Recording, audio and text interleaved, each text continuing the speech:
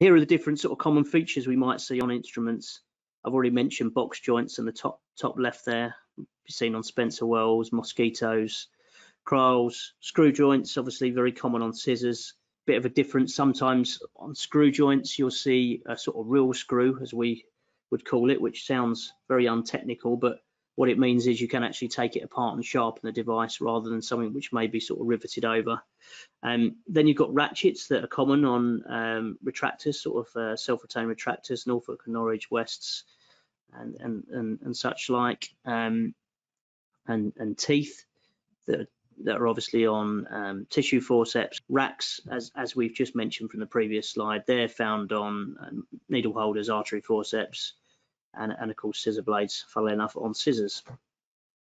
Lumen is a term that you'll probably hear quite a lot, and that's probably, as I mentioned, more akin now to single-use suction tubes. Differences in serrations and teeth. Obviously bows would be found on scissors,